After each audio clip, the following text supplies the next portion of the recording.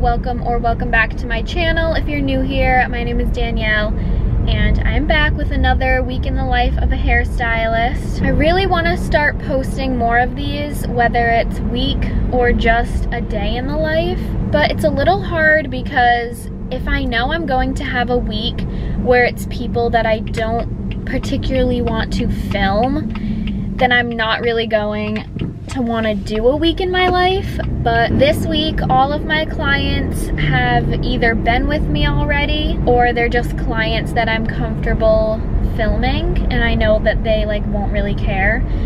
So I'm gonna do another week in my life and I'm super excited.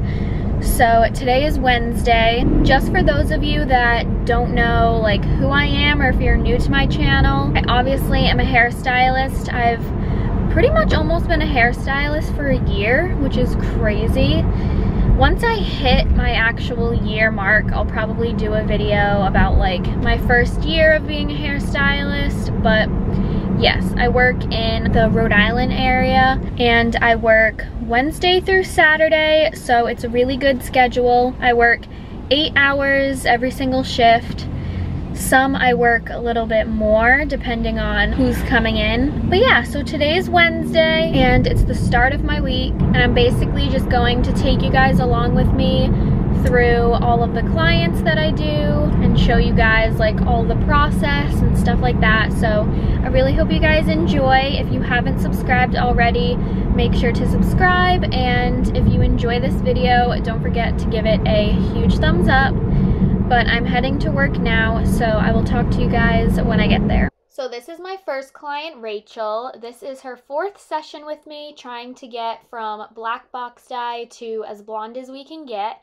And unfortunately, when it comes to black box dye, there's only so much you can do. And she's moving to New York, so this is her last appointment with me. So we pretty much just tried to get her as blonde as we could with the least amount of damage as we could. So this is her before. She hasn't come to me in 3 to 4 months, so there is quite a bit of regrowth. But I did a full head of teasy lights because that's what I've been doing from the beginning. And I kind of wanted to follow the same pattern so that we were highlighting the same pieces, so that it wasn't too many different colors, because black box dye does lift obviously very warm. So if you're lifting the pieces that you already have lifted in the previous appointments, that's what's going to get blonder and blonder over time.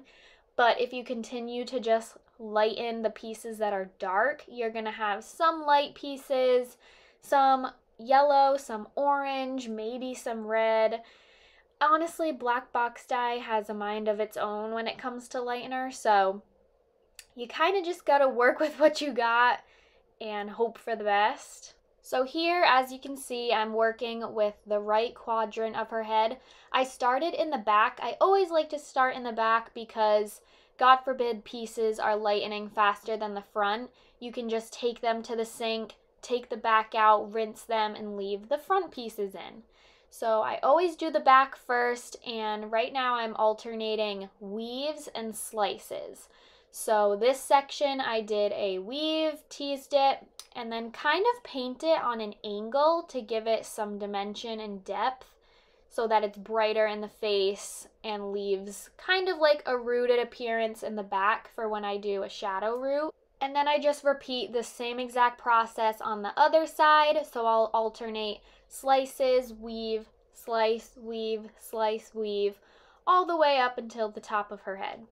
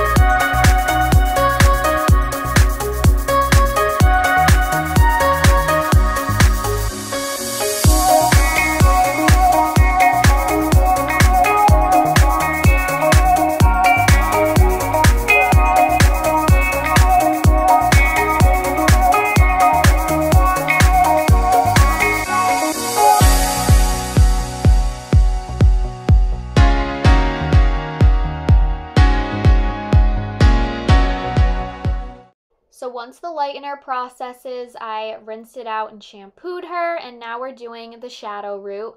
I ended up using Redken Shades EQ, equal parts 5N and 5NA, just to kind of get rid of any warmth that was lifted at the root. And all I do for this is just take horizontal sections in the front quadrants, same thing with the back, just horizontal sections all the way up, and just apply it where I know the shadow root is gonna start and end. And then to finish it off, I just brush everything through with my wet brush.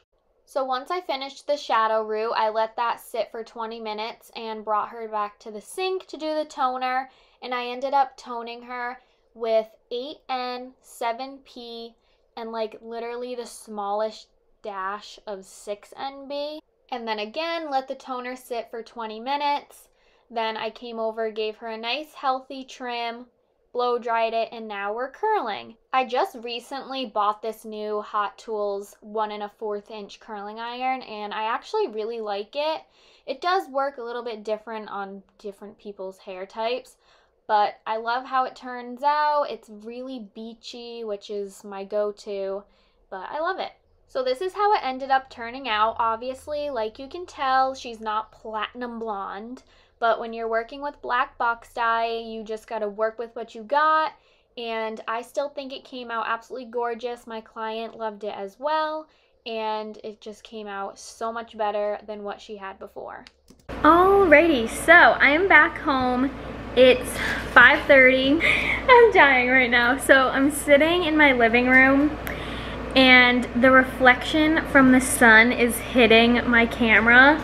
So like a little tiny glare is like roaming the room, and my small dog is freaking out right now. But anyways, after the first client that I showed, all I had after her was a gray coverage client and a men's haircut. So I didn't really film those because they're pretty self-explanatory and nothing crazy.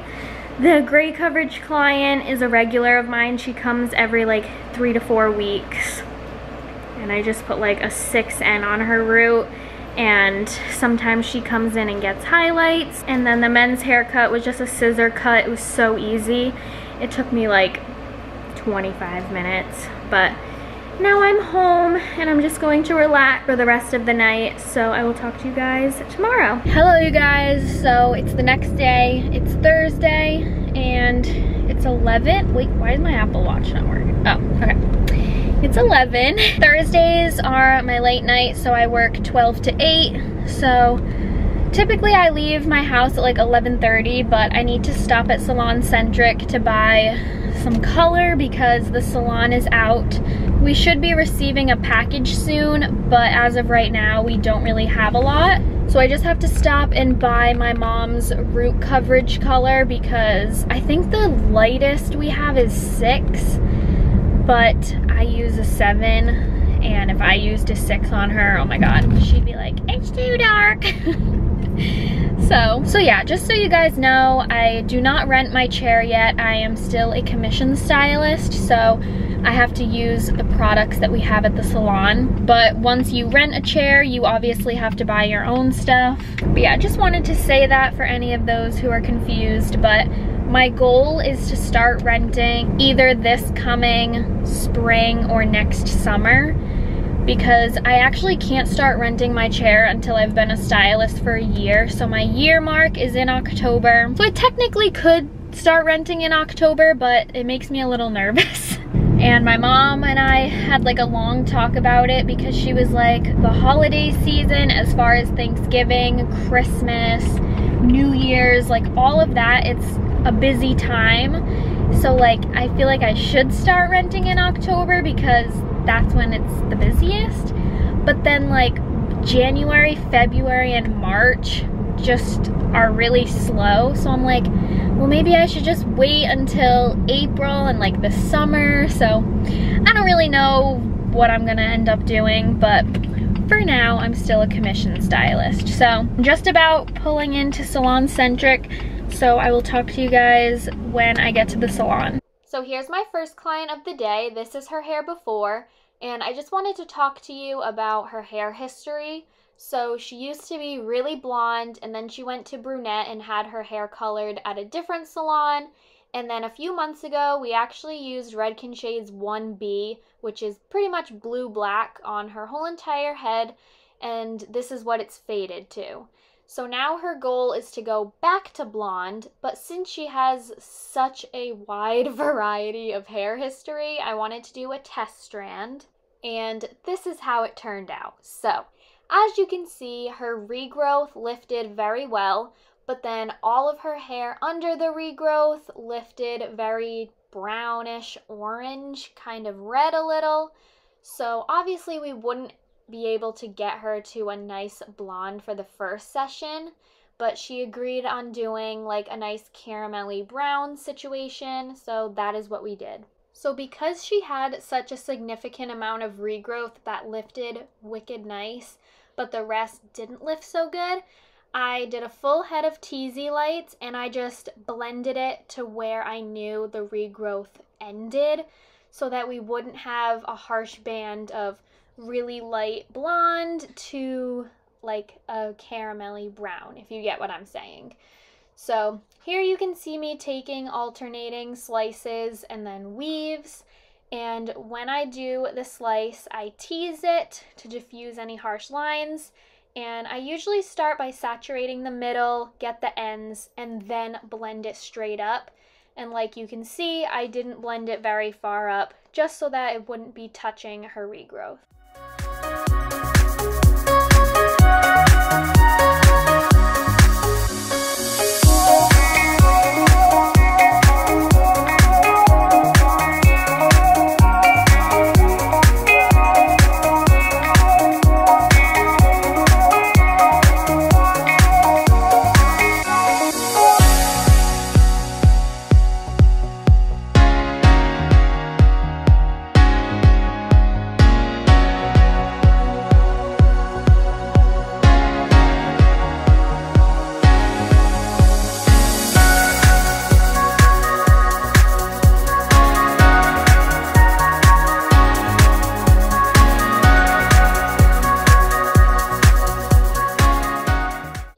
Now it's time for toner, which is my favorite part, and I just wanted to let you guys know that I did do a root shadow on her. I used equal parts 5N and 5NA.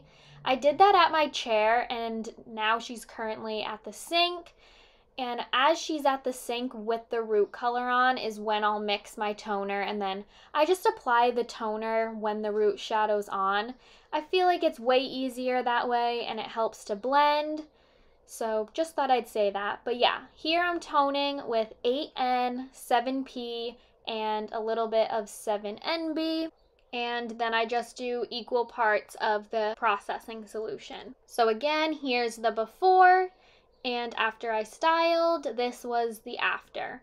So definitely not blonde again, but because of her history and the test strand, this was what we were able to do.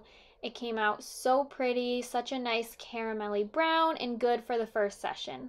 So then my next client was my mom. She hasn't seen me in about like 5 to 6 weeks, so we're touching up her gray and giving her a face frame highlight. So like I said earlier, when I went to Salon Centric to go buy her color, I just used the Redken Chromatics permanent line, and I use 7NN.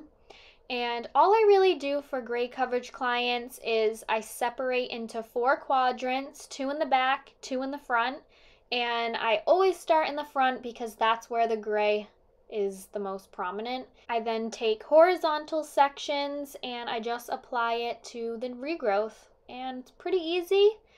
Gray coverage clients are the fastest and easiest, and they're one of the better clients to have because they always come in either 4 to 6 weeks, and like I said, super quick and super easy.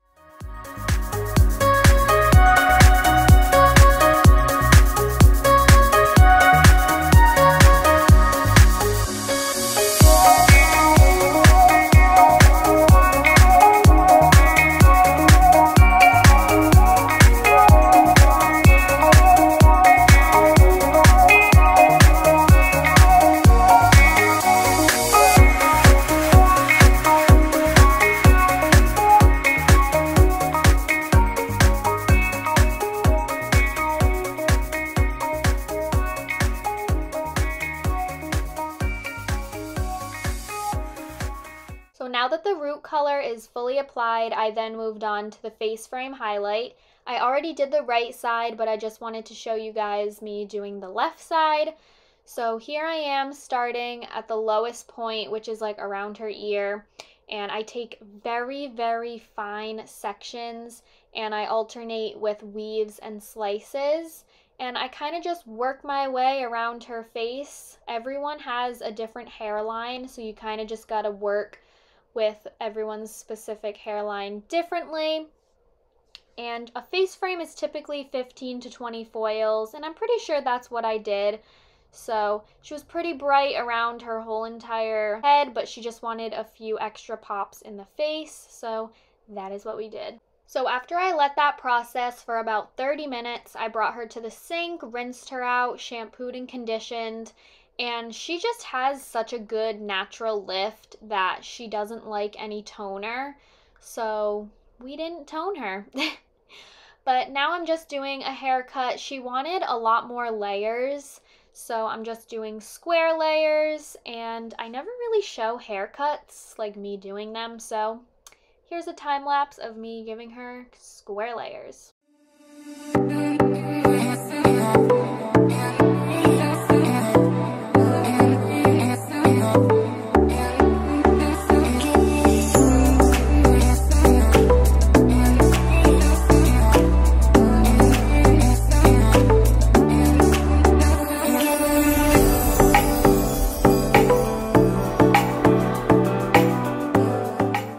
So here's her before again, and here's her after. I forgot to take a picture at the salon, so we did it in my backyard. But it came out so good, and we both absolutely loved it. Good morning. It is the next day. It's Friday. I can't believe it's Friday already. Doesn't feel like it, but today's gonna be a very hectic day. I am working a wedding. Wedding season is absolutely insane this year. I think it's just because of COVID last year. Everything got canceled, so everything's getting moved to this summer, and I am working so many weddings, but I also love it because it's such good money and they're fun, and it gives you a chance to like get out of the salon for a little. But it also kind of sucks when you have to like go into the salon, go to the wedding, go back to the salon to take more clients, which is what's happening today. So it's almost 8 o'clock.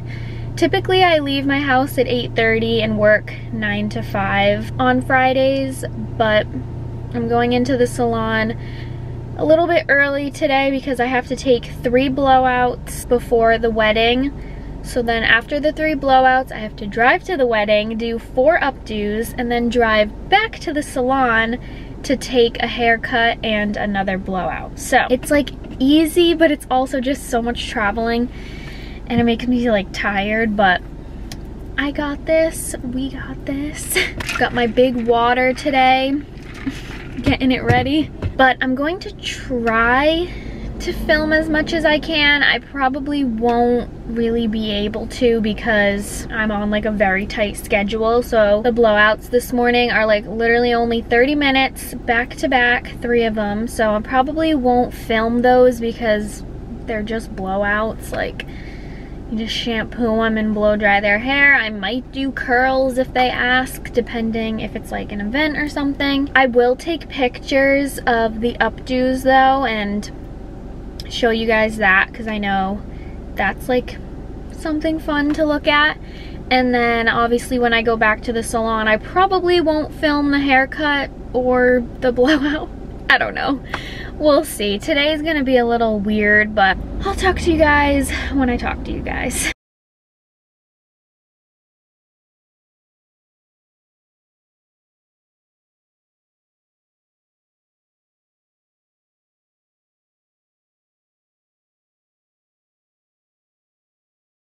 Hello you guys. So it is Saturday, the last day of my work week, and I'm so excited. I know I didn't film like anything yesterday. It was just literally the most hectic day, and other than the wedding updos, nothing was really fancy.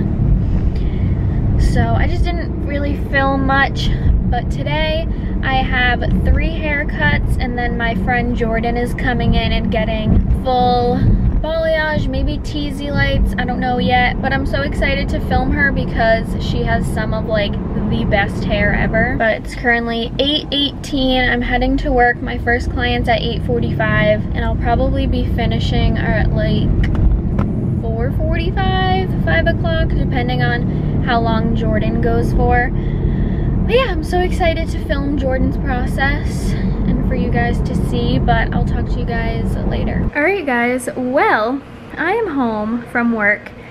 It's actually like 7 o'clock. I got out of work at 4 and ended up going out to dinner with a few people that work at the salon. But today got a little messed up because, like I said, I had 3 haircuts. I ended up getting booked a last minute blowout, and then I was supposed to have my friend Jordan come in, but she ended up not coming in just because she didn't feel good, and I wanted to be like on the safer side. So she didn't end up coming to her appointment, but I did get booked 2 blowouts like for the time she was supposed to be there, so I guess it worked out. Not really, because I made a little bit less than I would like for her highlight, but at least I had something to do. So pretty much my whole day consisted of haircuts and blow dries. It was alright with me, but it just sucks that I didn't really get to film a lot. What? My dog. Oh, dogs want to join. But anyways, I feel like this is honestly good because it's good to film like a ton of my weeks so that you guys can truly understand like every week is going to be different. You're not going to have the same clients every week, like the same types of services. You're always gonna have one day that's totally off. You're gonna have a few days that are totally off. You're never gonna have like consistent income. And I feel like it's just good to show so that for my people in cosmetology school or even just hairdressers already, you can truly understand like what it's like. So yeah, not everything is picture perfect. Things happen, things get changed around, but in the end it ends up working out. So I'm glad I was able to at least fill something within that time frame, and it wasn't just like, oh, I'm just gonna leave. So that was good. But yeah, I'm just a little bummed that I wasn't able to film as much for you guys. But I promise I'm gonna do more of these week in my lives, even if you guys want to see day in my lives rather than weeks in my lives. I can definitely do that. I really want to do tutorials again for like specific techniques and stuff, so let me know what you guys want to see. But yeah, I really hope you guys enjoyed this week in my life. If you did, don't forget to give it a huge thumbs up. Don't forget to subscribe, and I will see you all in my next video. Bye guys.